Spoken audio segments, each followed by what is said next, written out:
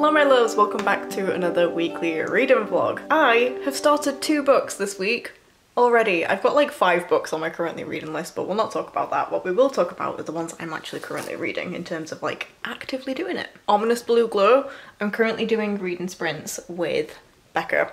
Patreon reading sprints, so that is what I'll be doing for most of this evening, and I'm hoping to do a lot of reading in the progress because I have started reading From Blood and Ash by Jennifer L Armentrout, and I've been so excited to start this book. I'm hoping this is going to get me out of me sulking about books being meh recently.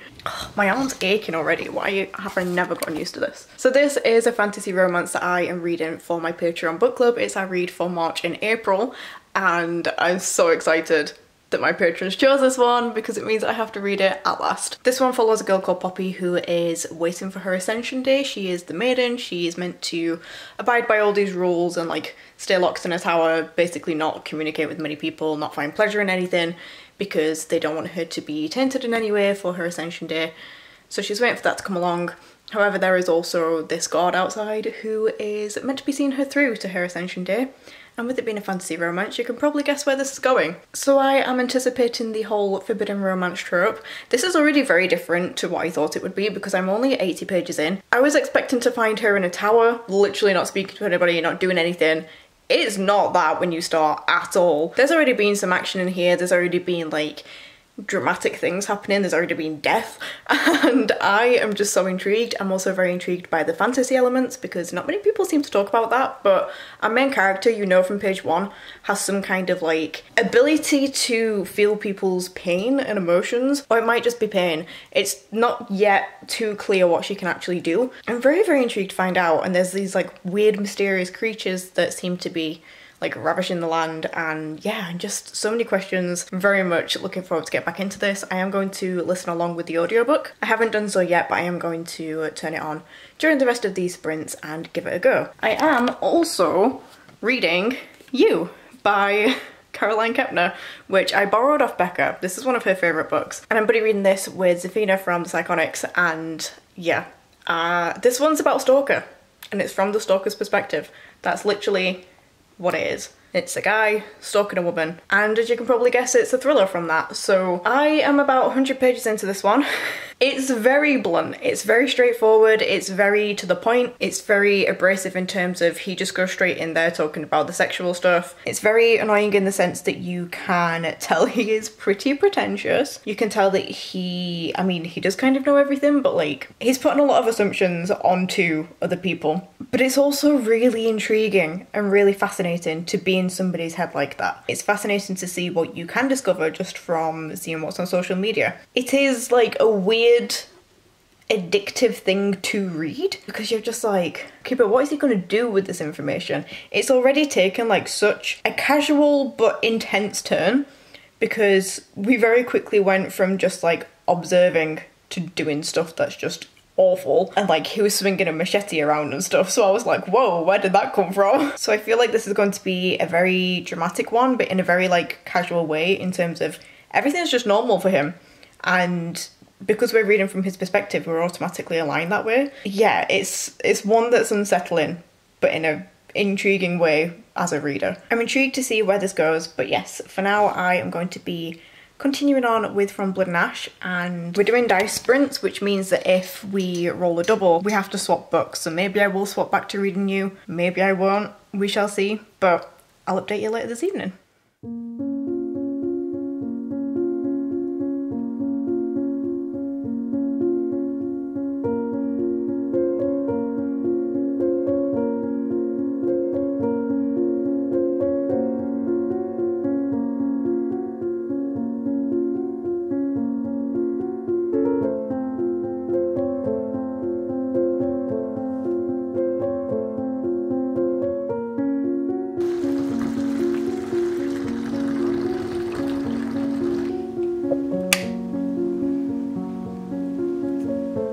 Alright squad, I have been truly awful at vlogging this week because it's now Thursday night and I've barely told you anything, so that whole part of the reset challenge. Okay, so the reset challenge itself, which if you don't know what I'm talking about, I started it last week. I will leave a link to the vlog in which I explain that down in the description box.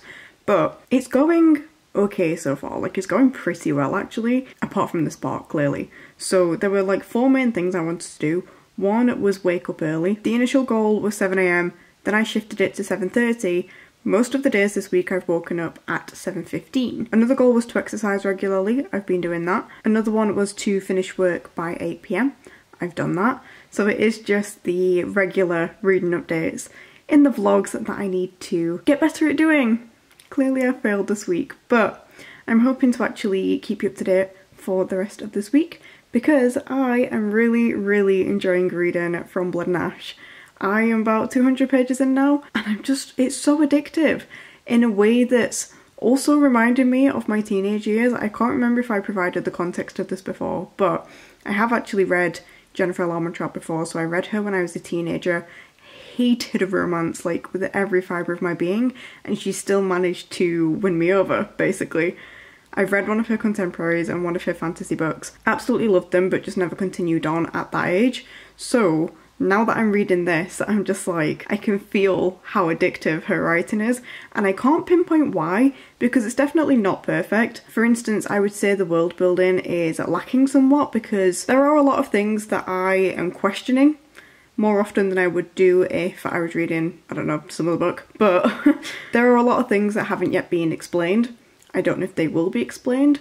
Becca has said that a lot of it will make sense come the end. There are a lot of different creatures with lots of different names. There is also just like things that are standard to our main character Poppy, which hasn't been explained to us. Like, she has some kind of ability to be able to feel people's pain. You know that from page 1, but it hasn't yet been explained why she has this, why she's the only person with this ability or like any ability. It also hasn't explained yet why she's so important as one of the Ascended, because as somebody waiting for her Ascension Day, because I thought it was just her, but you learn pretty quickly in the book that this is actually a fairly common thing and there's a lot of people who go through an Ascension Day. So I don't understand why her Ascension is so important. I don't know if it's going to be explained. I kind of hope it does. At the same time, none of that is hindering my enjoyment because it is addictive. Very addictive. I keep finding myself falling into it and wanting to read more chapters, which is surprising because I feel like the chapters in this book are pretty long. I don't know, something's keeping me turning the pages. I really love the dialogue, specifically between Poppy and Tawny. I love Tawny so much. I'm hesitant to say that because it could end badly, but I do. And yeah, the tension's building, things are occurring. It's starting to get dramatic, so I am excited to see where it goes. Probably read some more tomorrow, so I will check in with you then. And I'm also planning to read more of you tomorrow, so more reading updates are incoming, but otherwise I haven't really done too much. I feel very bored this week. I'm restless for something to happen, but nothing's happening, which is weird because I'm doing all the same stuff that I usually do. But I think it's just because I've got like big plans going on in the background and like I'm just waiting for those to come to fruition, but it's just a waiting game at the minute. One thing I can tell you about is I have officially set up the Twitter page for a readathon that I'm going to be hosting in May. So there will be an announcement video explaining everything. In the final full week of May, from the 24th to the 30th, I am going to be hosting a readathon. As I said, the Twitter page is set up. I spent this evening drawing basically and like designing some kind of graphics for it because I needed it to look like something. But yes, I have officially gone ahead with that. I've had this readathon like idea in my head since November, so it's been a long time coming. There has been a lot of to and froing between whether I would do it or not because it was initially planned for March. March didn't happen, so I pushed it back to April. April didn't happen, pushed it back to May, and then because I didn't do the announcement at the beginning of April like I hoped, I wasn't going to do it at all because I was just like, it's clearly not going to happen, but we're going to make it happen and we're going to do it. So announcement pending, that will be coming very soon. I just need to figure out what's actually going to happen during the week. I've got some ideas, but you know, I need to put stuff in place, so that's very exciting to have on the horizon. So yeah, with all that being said, I am going to go to sleep because it's very late, and you know, reset challenge means I'm getting up early. But it is Friday tomorrow, so that's a good thing. I'll check in with you tomorrow.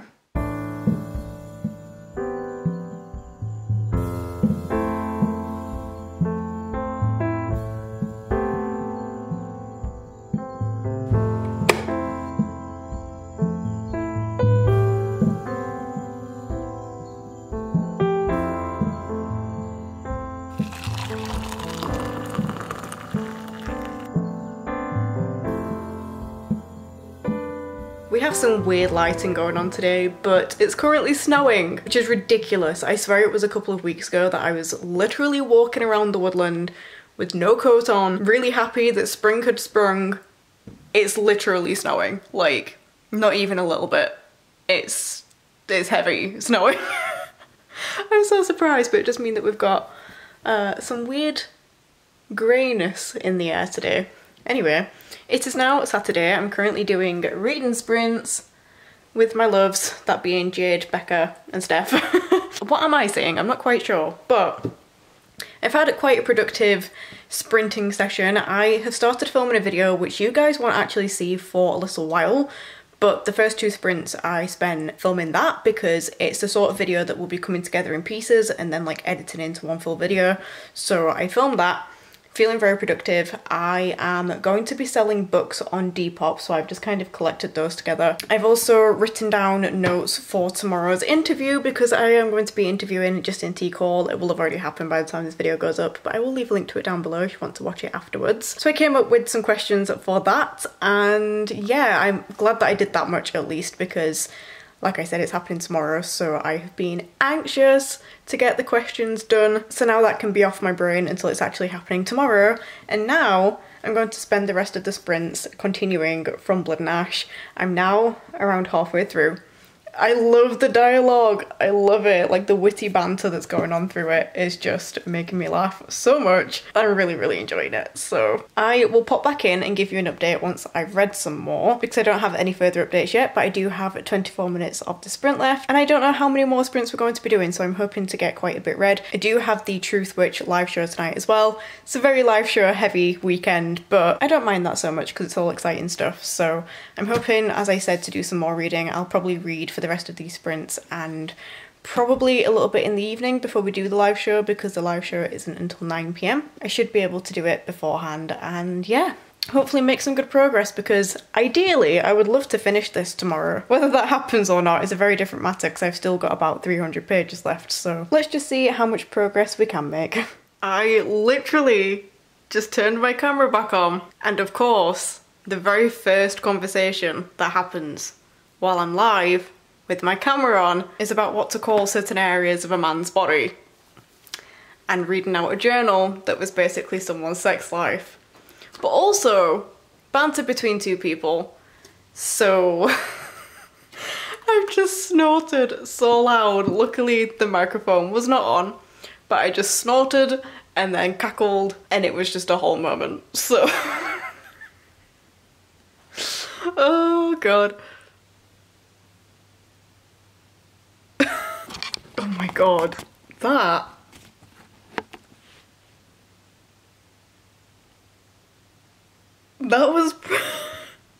was probably one of the most intense chapters I've ever read in a book. Jesus Christ! I genuinely feel like I need a break after that. I don't know whether it's because I'm also listening to it, so both taking in everything that's just happened. Oh, I'm genuinely like just in awe and shocked and disbelieving that so much happened. Wow.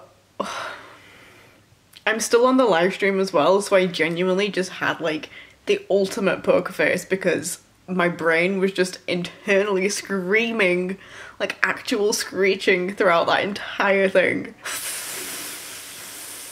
I need a break.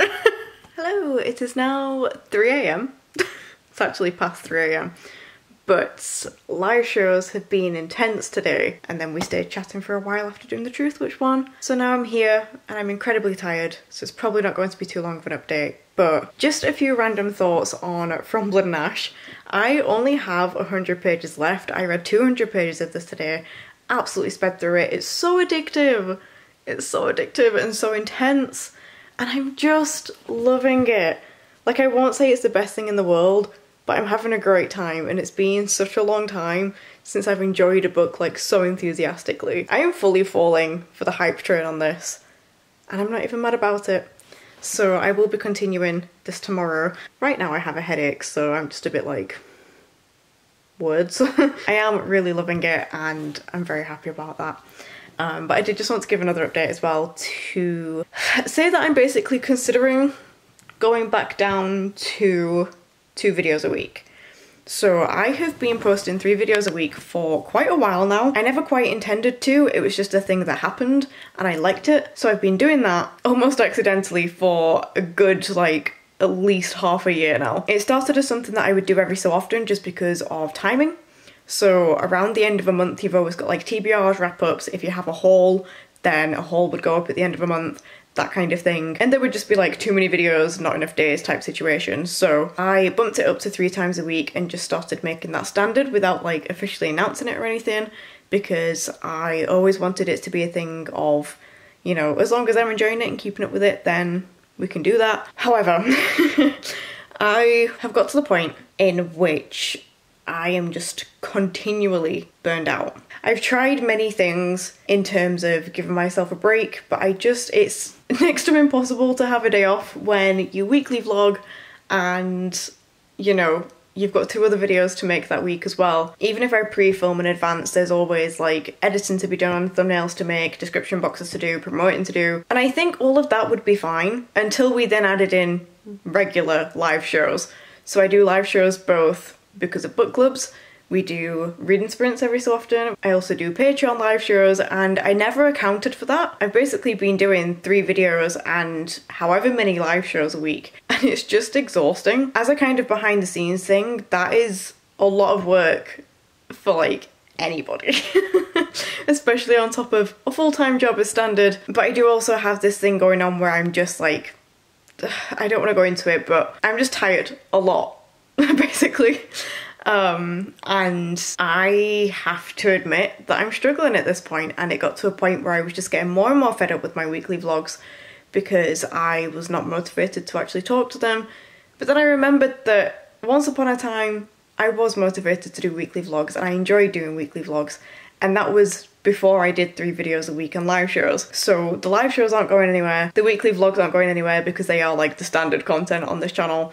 But I think I do just need to cut back a little bit, which I am very hesitant to do because it is going to affect my channel inevitably, and you know, it's not great in terms of how slow things have been recently, but I also need to care for myself. And I'm really bad at doing that.